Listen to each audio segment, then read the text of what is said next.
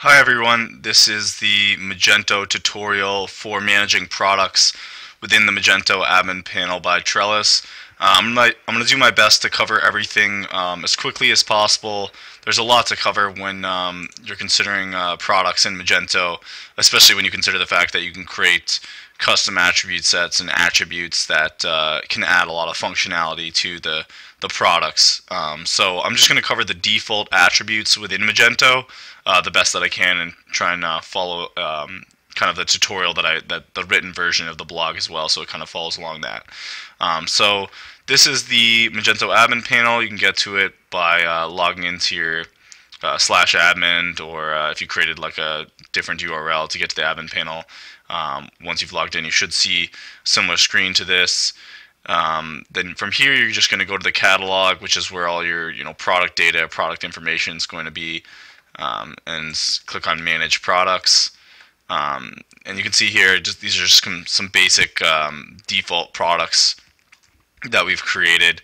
And the default Magento product management system allows you to sort by ID, name, type. There's 6 different Magento product types. Attribute set, there'll be a default one, and then you can create as many basically custom attribute sets and name them whatever you want them to be. You can search for a SKU, you can look for price and quantity, search by visibility and status. So there's quite a few different ways that you can sort through and find products in your Magento admin panel. You can also view up to 200 products at a time, and then from there you can even like do bulk actions by like checking off. Say you wanted to check off all 200 products that maybe were a certain type, like you wanted to change something with the configurable products. You can do that with the type filter right here, and then you can also do an action, a bulk action to all of those products at the same time.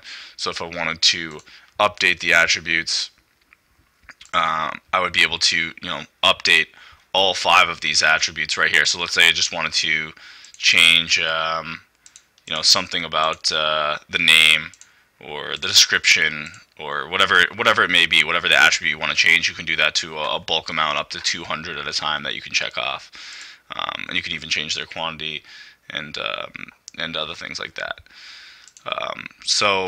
I'm not going to spend a whole lot of time talking about the bulk actions that you can do. There's also an extension called Amnesty Mass Product Actions, which allows you to change attribute sets and do more than just what the default actions are within the Magento admin panel. So now I'm just going to go into one of the default simple products. And actually, I'm going to create a product first so that you can see kind of what's involved in creating a product. You can also click on any of these products to edit them. So I'm going to go create a product. It's just going to be a simple product. So these are the attribute sets that I have set up. Default is going to be what you have with the default install. Custom is an attribute set that I created. We have a separate blog post on attribute sets and attributes that I will cover in different screencasts, so you can learn that in a separate section. I'm just going to go with the default attribute set and the simple product type. The 6 product types are very different. I explain them in the blog post. Simple is just a standard SKU. It could be a green t-shirt. A configurable product is more complex than that. It's essentially a collection of simple products controlled by an attribute. So let's say that attribute is color, and you have 10 different colors. So you'd create 10 simple products that were green, blue, red, all the 10 different colors that you'd want. Then you would create a configurable product that would basically be the master of those simple products, and that would allow you to select the different colors of that configurable product. A grouped product is somewhat similar to configurable products in that it's a collection of simple products, but it's essentially a group of like, say you had like 3 toys, or it was a product that was essentially a collection of simple products. That's where you would use a grouped product. A virtual product is something that you would use for something that's not a physical product, something that might be like a a ticket. Let's say you're selling tickets to a concert, you're a theater, and you have a Magento store and you want to sell tickets online. You would create all your products as virtual products. Or if you had a service, a subscription service, you were a magazine, an online magazine, or an online subscription that you wanted people to subscribe to, you would create a virtual product, and then they wouldn't be actually, shipping out. You wouldn't be shipping out that product. It would just be something that they would, some sort of online subscription or online product that they would be paying for.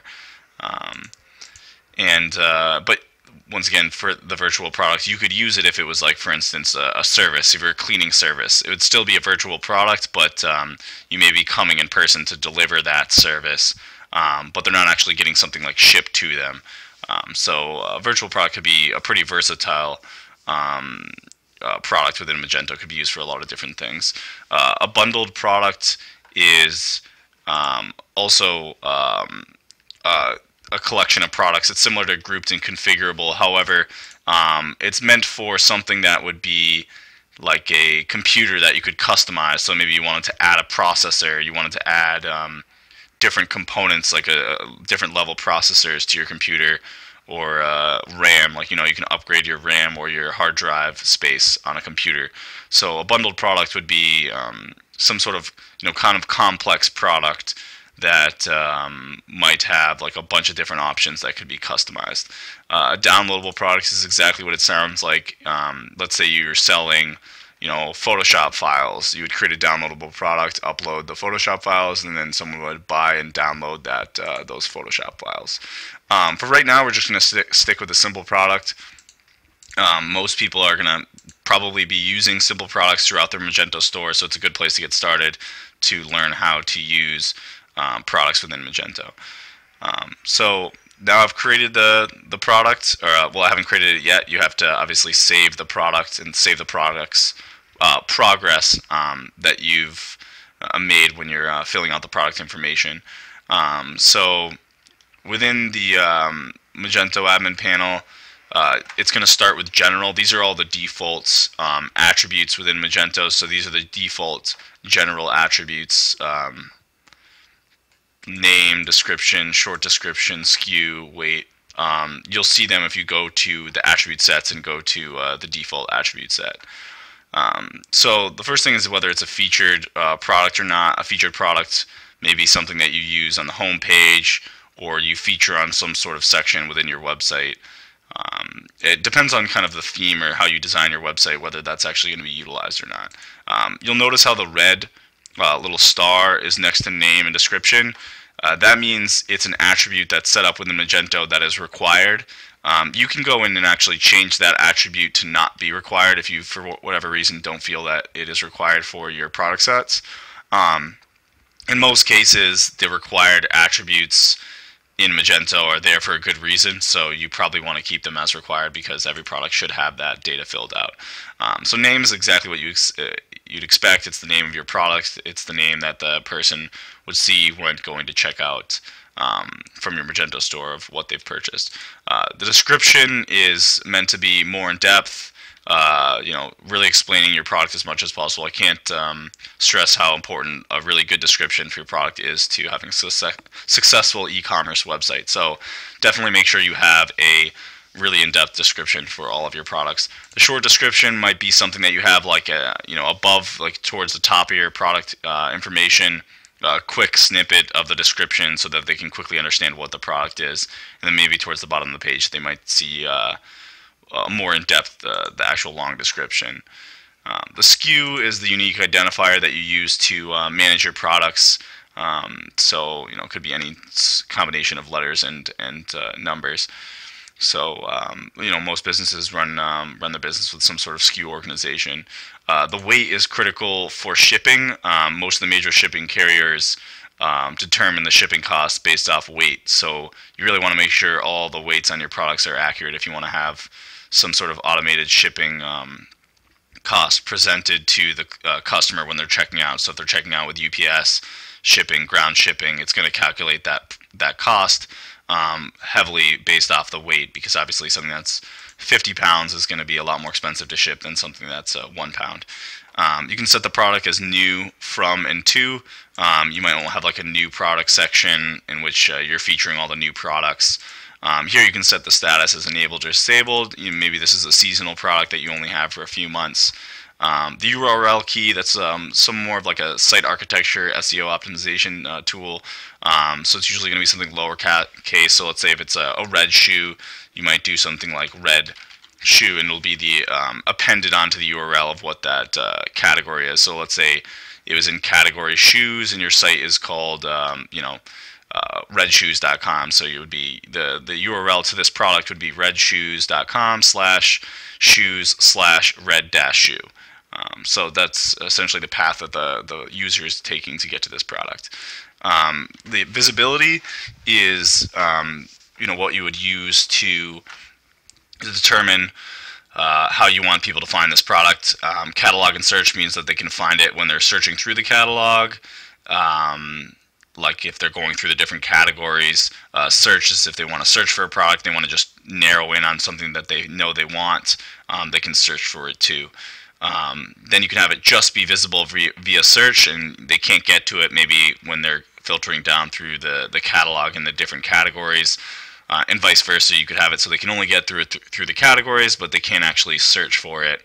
And then you can have not visible individually. So you may want to use that for simple products that you don't want showing up by themselves. They might just be a collection of the configurable product, which I talked about earlier.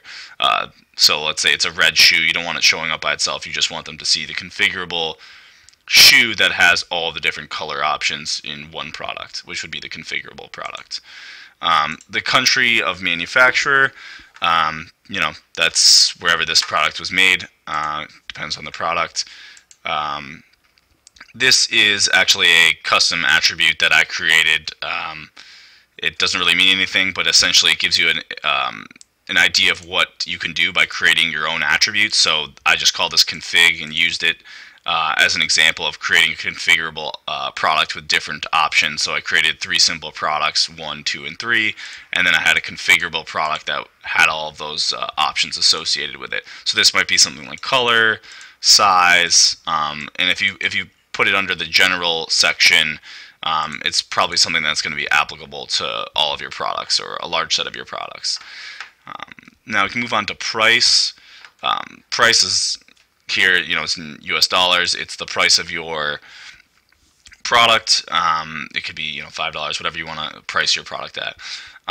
Adding a price group. This is a really cool feature in that you can have different customer groups within Magento. I'm not going to get too in-depth into customer groups, but you can create your own customer groups. It has default ones here: general, wholesale, retailer, and not logged in. So let's say someone that's not logged in, you want to have a higher price.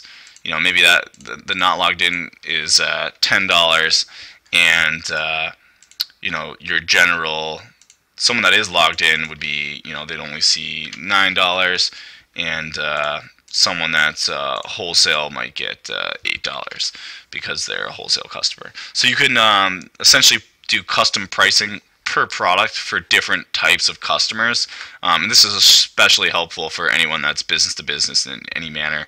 Even retail, you might have some bulk customers or customers that you want to give special pricing to. The special price is essentially the discount price. Maybe it's the price that you're running as a promotion for Christmas, Black Friday. It could be anything. And then you can even choose the dates in which you have the special price. So if you want to just run it for a week during that date, you can make it sure that this one product has this special price during this time. The tiered pricing is also a really awesome feature, and you can have, let's say they would buy 5 shoes. Now they can get a special price on the shoes. Instead of it being $10, now it's $8 per shoe. So you can essentially create custom pricing for different quantities and bulk purchasing. And obviously, as a business, it's great to incentivize your customers to purchase more. So this is definitely a feature I suggest utilizing in some manner if it works for your business. All right, well, I'm running out of time for this screencast. I will continue the rest of the tutorial in another screencast and leave off where I'm leaving off right now, and then restart at apply map.